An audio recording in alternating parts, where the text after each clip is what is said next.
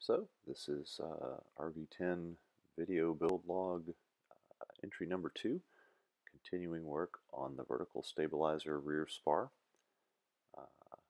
section 6-1 of the plans. This is step 3. So what I'm doing here is I'm just match drilling the number 40 holes through the spar flanges and into the left and right spar caps. So that's what I'm doing here, drilling those holes and clecoing as I go along.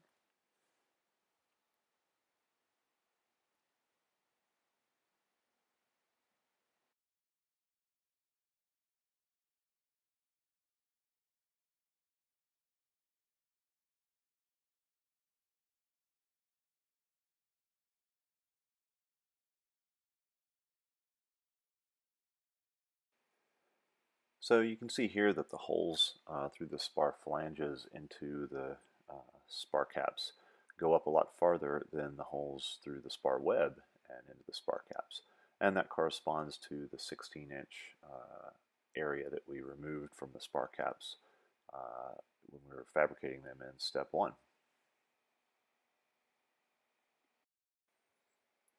And so here I've completed one side and flipped it over, and now I'm working on the other side. Same drill over here.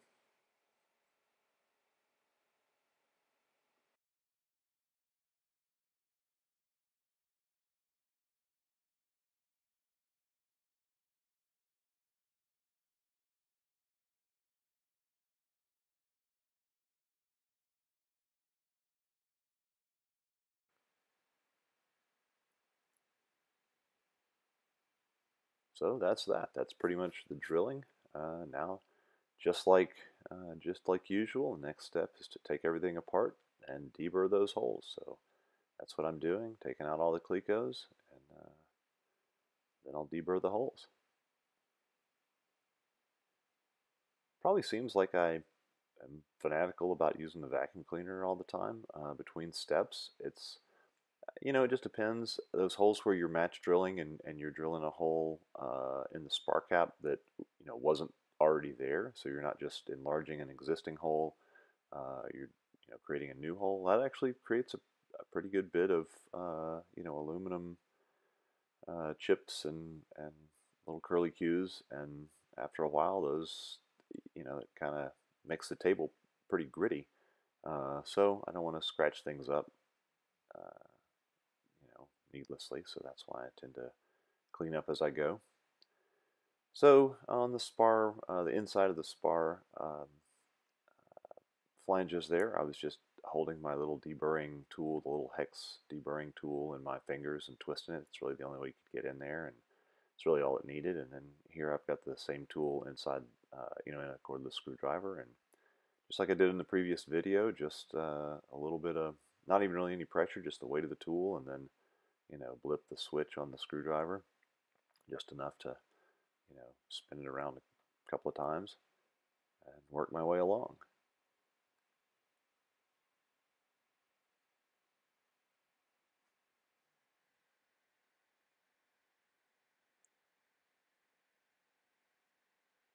And that's pretty much all this step 3 was drilling those holes and then, cleaning things up. I do go up and down everything with a Scotch-Brite pad as well, kind of clean it up. And then I put it all back together, and that's it.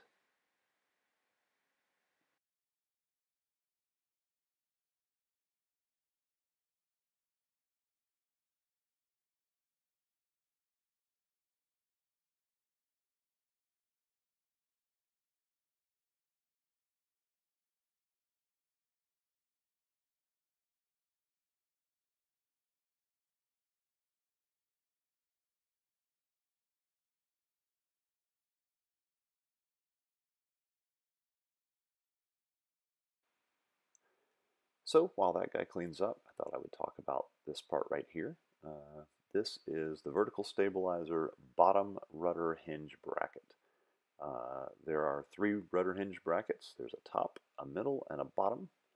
When I received my kit, my empennage kit from Vans, I was missing the parts that make up the bottom rudder hinge bracket. That's VS1010. So I let them know, and sorry about that. We'll get those right out to you. Well, but they are back ordered. So it took a little while, but no big deal. I didn't need them yet. So the part finally came in, and it turns out there's been a revision. So there's the top rudder hinge bracket, the middle rudder hinge bracket, and the bottom rudder hinge bracket. And each one is made of two identical parts that are attached to the web of the rear spar. And you one is attached with the flange up, the other attached with the flange down, and that creates the bracket.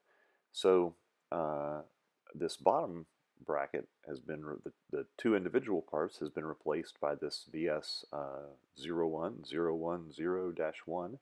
So it's a single part. It's mounted with 4 number 8 countersunk screws instead of rivets. And there were some other changes as well. There's, as you can see in the picture there, the blue part is a new shape for the rudder stop. So that's a little different. That mounts to that hinge bracket, I believe. And then there's, the mounting hardware has changed, of course. There's the number 8 screws, and then there's some other things in there as well. So they sent me all that. And they also sent updated revisions, updated versions of several sections of the plans. So basically any section that deals with that part, or even happens to have a diagram that happens to have a picture or show that part, has to be updated. So I got a new section 6, a new section 7, I think 11 and or 12. And so basically, you can look at the revision number on each page and tell whether something really changed on that page or not. So it's really just a handful of pages that actually changed, but for whatever reason, they send the whole section. So I just replaced the sections out of my my binder with these new sections, and I did keep the old ones just in case I need to refer back to them for some reason. And pretty straightforward. One thing I am curious about that I'll be keeping my eye on, when the vertical stabilizer is assembled to the tail cone, the heads of these number 8 screws that attach this hinge bracket will not be accessible because of the rear bulkhead of the tail cone itself. And, I don't think you would need access to those screws. In the prior revision, it wasn't screws, it was rivets, as far as I can remember. So you wouldn't have had access to those either. But it's something that,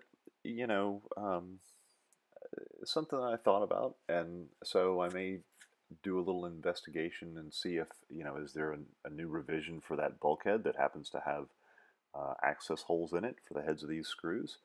I could cut holes in mine. It shouldn't hurt anything. I don't think I'll do that, but that's a little ways down the road. I can think about it some. But yeah, I mean, I don't know why you would need access to the screw heads.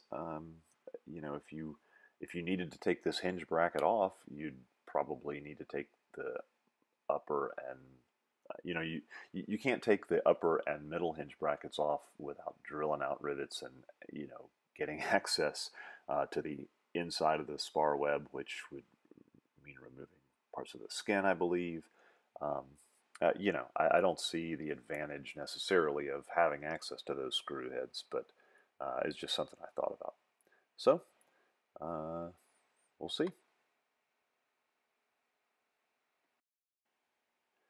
So that's it. There's the spar all cleat back together with the holes drilled through the spar flanges. End of step 3.